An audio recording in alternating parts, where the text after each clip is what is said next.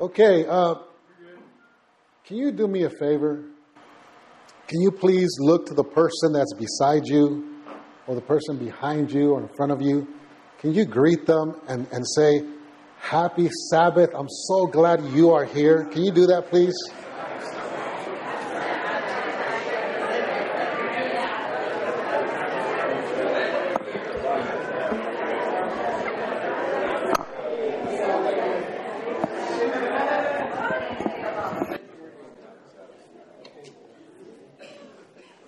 Thank you very much. I've been blessed already.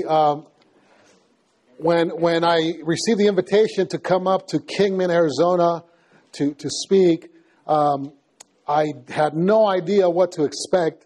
I heard we had a church here in Kingman.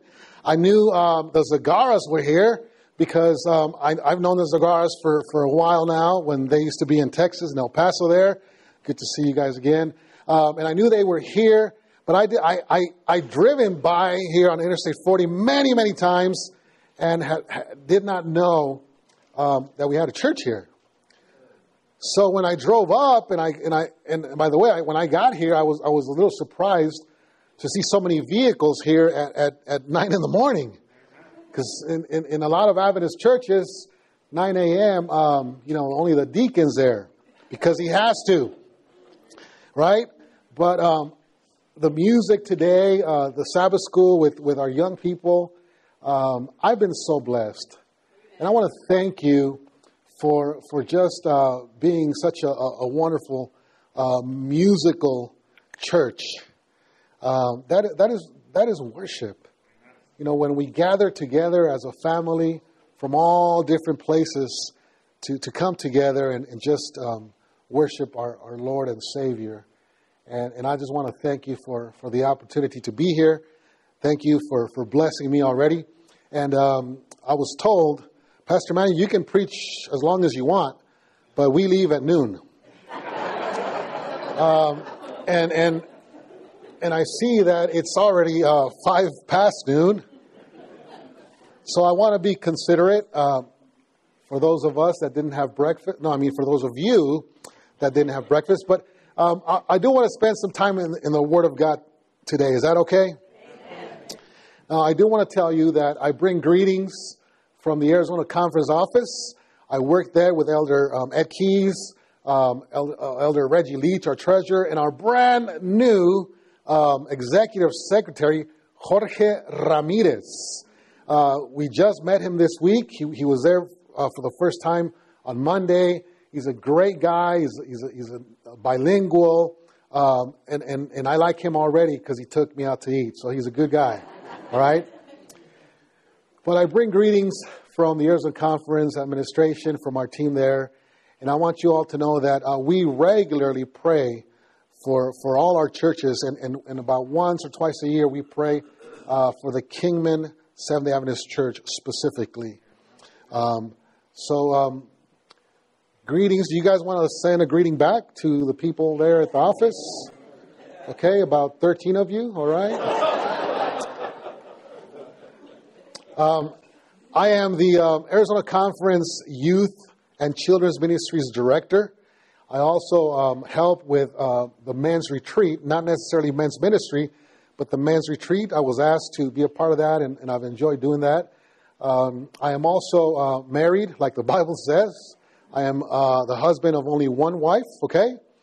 I have 4 daughters, ages 22, 20, 18, and 16. So 4 daughters. I live with 5 women. I want Jesus to come very soon. Please pray for me. We also have 2 dogs who happen to be female as well. But it's good to be in Kingman, Arizona today. This morning, I just want to spend a few moments talking about the importance of having God in the home, God in the family. And I want to share with the church and with every person here today, whether you are single and ready to mingle, whether you are married happily or, married, whether you are divorced or widowed, these 5 secrets or these 5 keys to a happy home, they are applicable to every single one of us, okay?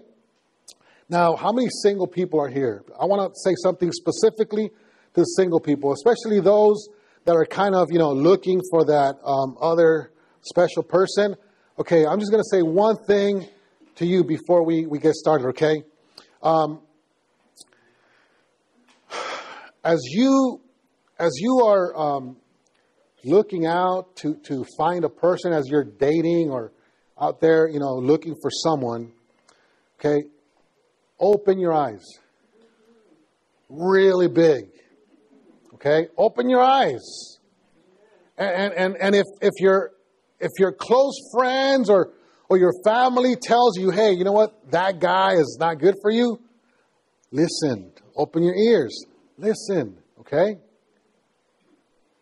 Now, once you find that special someone and you decide, through prayer and you feel and you're convicted that is a person that God has for you, and you take that step of marriage, once you get married, close your eyes.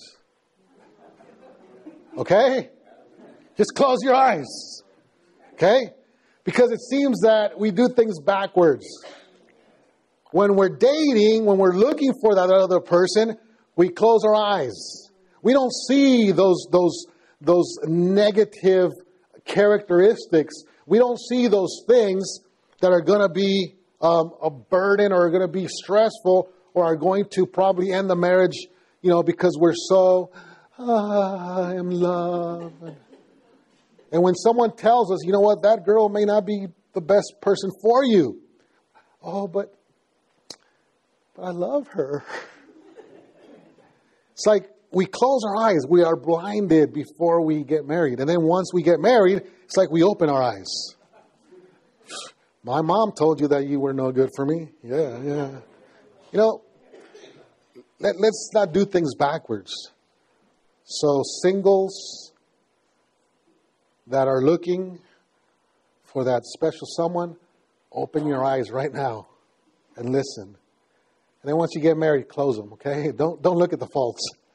Now, I like to look at the first key, or let's call them principles. The first principle to a happy home is found in Genesis chapter 2, verses 21 to 24. And because of time, I'm just going to browse through them, if that's okay. Respect. When God created Adam and Eve, when God created the first man and first woman, God made them perfect. Right? And when God created Eve, he took Eve out of Adam's side, out of Adam's rib. Okay? And I love what one pastor said. He said he didn't take Eve out of Adam's foot so he would step all over her, and he didn't take Eve out of Adam's skull so that she would try and, be over him. But God took Eve out of Adam's side, out of his ribs. So, his side right here, right next to his arm, next to the heart. Okay? Right, other side. So that she would be close to him, close to his heart. And that illustrates, it symbolizes a level of respect. And there's a principle there for a family, for a couple, for a home. The first principle for a happy home, happy family, is respect. There needs to be mutual respect.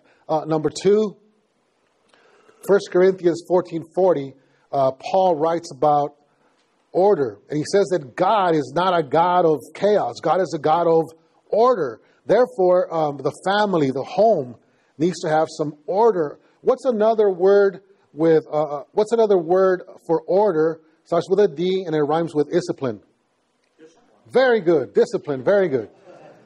Discipline. It's another name for order. The home. There needs to be discipline in the home. There needs to be discipline in the family.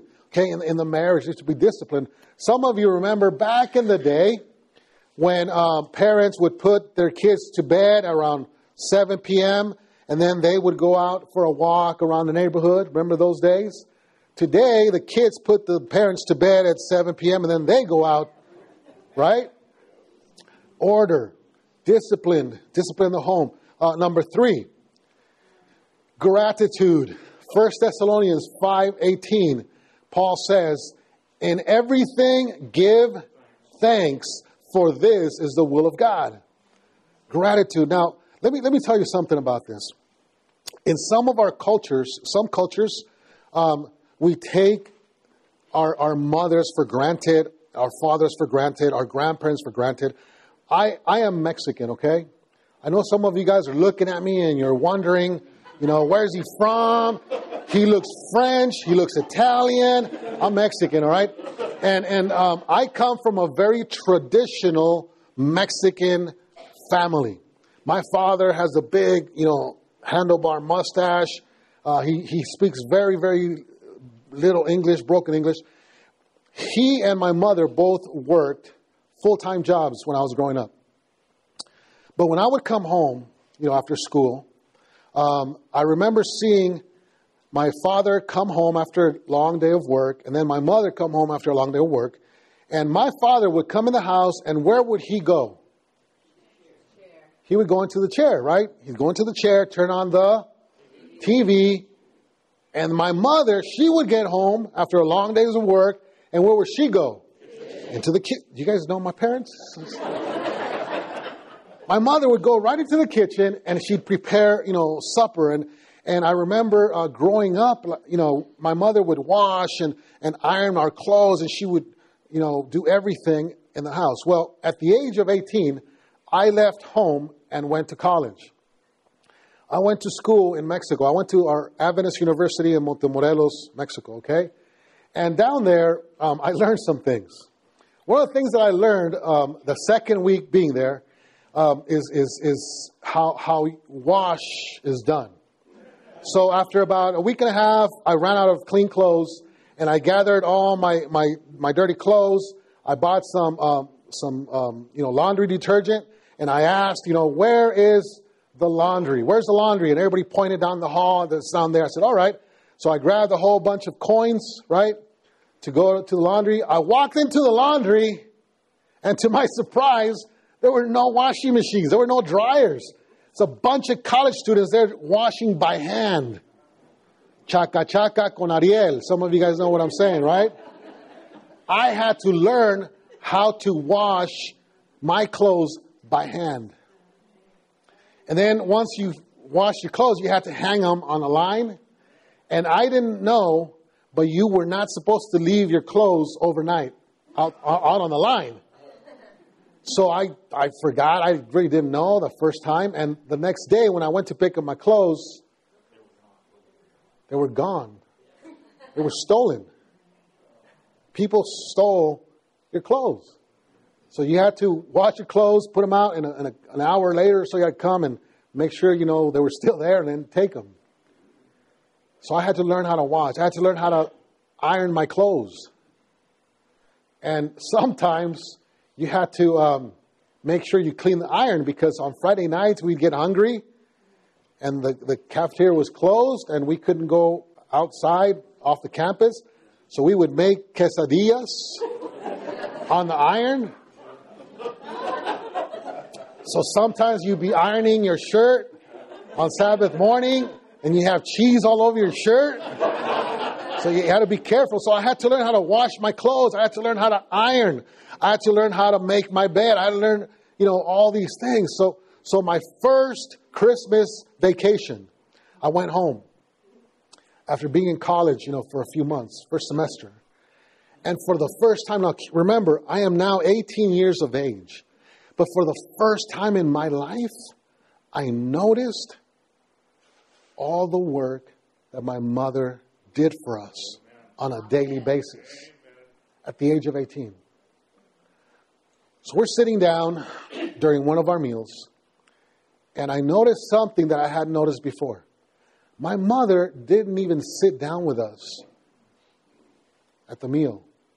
She would be going from the stove to the table, bringing the tortillas. She'd be heating up the tortillas and bringing them and bringing out whatever we needed. And I remember watching my mother and thinking, she's always done this. How come I never noticed this? So I needed a spoon, and I was about to get up to grab a spoon, and my mother said, "What do you need?" I said, "Mom, I'll get it. I just need a spoon." She said, No. And before I could say or do anything, she had already grabbed the spoon and put it right there on the table. And I said, "Mom, thank you so much." And I used a spoon. Well, after we finished the meal, we all got up from the table, and my mom went to wash dishes. And my father got up and went where? Back on the chair, right? So I remember walking over to my mother, and I put my arm around her. I gave her a kiss in the cheek. And I said, "Mom, gracias." I said, "Gracias, thank you for the meal." And she looked at me and she started crying. And I said, "Mom, why are you crying?" I said, "Mom, why are you crying?" And she said, "Son, that's the first time that you have ever said thank you to me for a meal."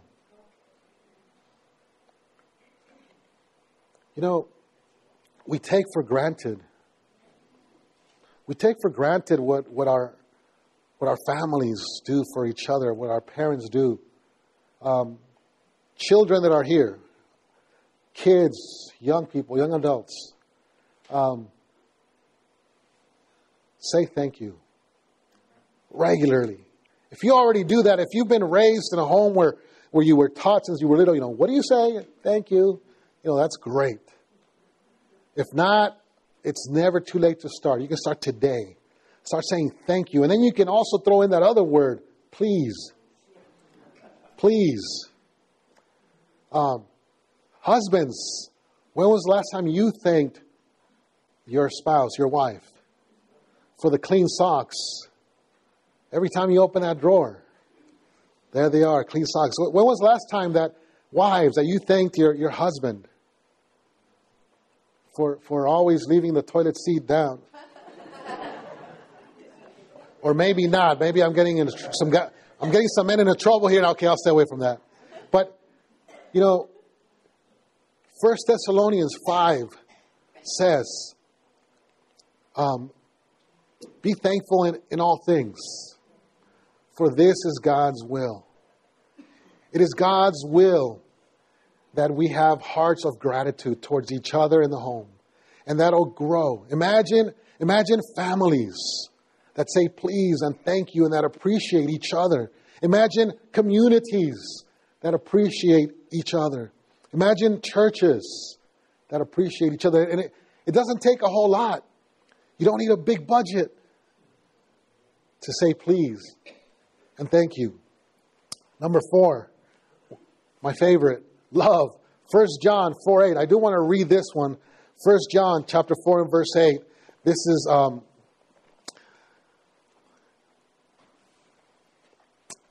a very well-known passage.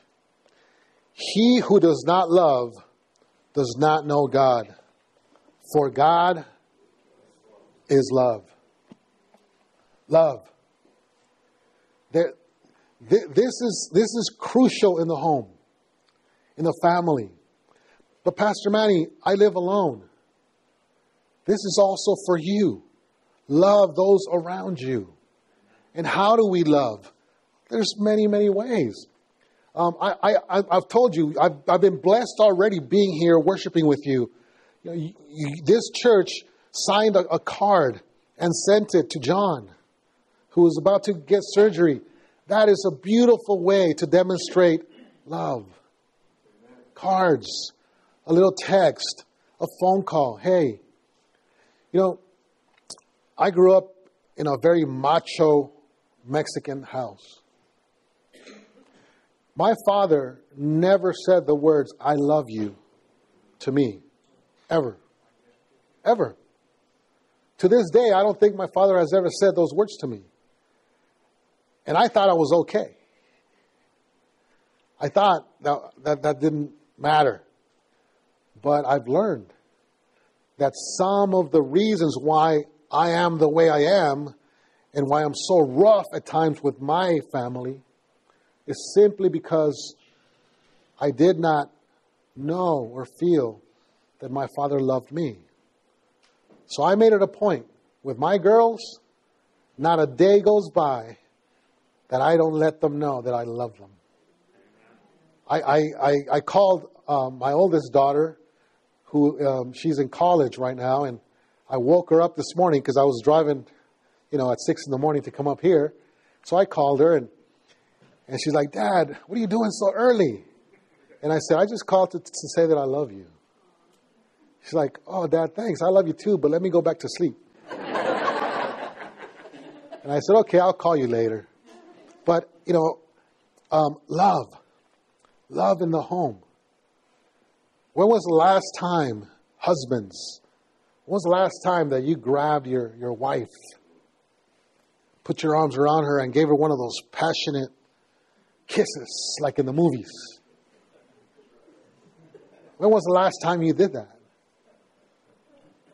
When was the last time that you came home with flowers? Wives, when was the last time that you cooked that special dish that your husband loves? Kids, sons and daughters, when was the last time that you went up to your mom and gave her a big hug and gave her a big kiss? These demonstrations of affection, hugs and kisses, we need more of that in the home. We need more of that. I remember someone said, "Oh, Pastor Manny, I don't kiss my wife in front of my children." And I said, "Why not?" "Oh, that's not appropriate." So I said, "Do you fight with your wife in front of your children? Do you argue with her in front of your children?" "Oh, so it's okay to argue and fight, but it's not okay to show affection." Kiss, hug. Hug your kids. Kiss your kids. Hug each other. A few weeks ago, actually it was last month, we did a youth retreat there at Prescott, and some of the young people here were there. And on Saturday morning, we had a group go out with signs saying free hugs. And they were just walking around the town square giving free hugs to people. These young people came back with some wonderful testimonies. There were not a whole lot of people. There were some individuals that actually broke down and cried simply because a total stranger went up to them and gave them a hug. We're living in a world where love has been traded for lust and for other things. As Christians, as Adventist homes, we need to bring back God's love in the home. Now, you all are familiar with the 5 love languages, right? Gary Chapman's 5 love languages. You're familiar? Okay, so this morning I want to share with you the 5 love languages according to Pastor Manny Cruz. Okay? 5 love languages according to Pastor Manny Cruz. Words of affirmation. Your tacos are delicious. Acts of service. I made you tacos. Receiving gifts. Here's a taco. Quality time. Let's go out for tacos. And physical touch. Let me hold you like a taco.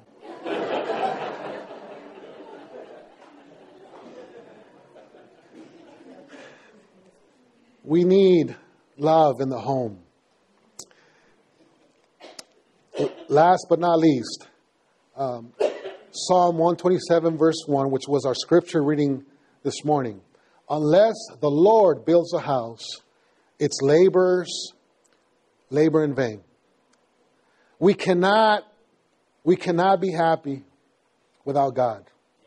We cannot have a happy marriage without God. We cannot have a happy family without God. We cannot have a happy home without God. God needs to be at the center of our home. This weekend, praise God that the world, the Christian world, is remembering the resurrection of Jesus Christ. Praise God for that. And yes, we should take advantage of these opportunities. We should celebrate Easter. Yes. At the same time, I would like to go a step further. We should celebrate the resurrection of Jesus Christ every day in our homes. Some of us come to church on Sabbath and we sing, Jesus Christ rose from the dead. But during the week, we live lives like if Jesus Christ was still dead in the tomb. Let us celebrate the resurrection and life of Jesus Christ every single day. I want to close sharing a brief testimony. I am very blessed. I married a fourth generation Seventh-day Adventist. My wife, her grandfather is in the history books, both in the medical field and in the Adventist history books. My wife's grandfather was the first African-American doctor to do I believe, a residency at Los Angeles General Hospital. He's in the history books. He's also the first African-American missionary that the Seventh-day Adventist Church sent from the U.S. to Africa. Okay? So she's like Adventist, from head to toe. Was raised on haystacks and all that. Okay? I came into the church as a 17-year-old. Okay? I was not born in the church. How many of you were born in the church? Okay, I was born in a hospital, but that's all right. So my wife, is a fourth-generation Adventist, and we since we got married, we agreed that we would have family worship every day. And by the grace of God, and really because of her, I'm going to be honest, I am supposed to be the priest of the house, but many times it has been my wife who has taken that leadership role, and she's the one that has led out in that family worship. But we have worship every morning.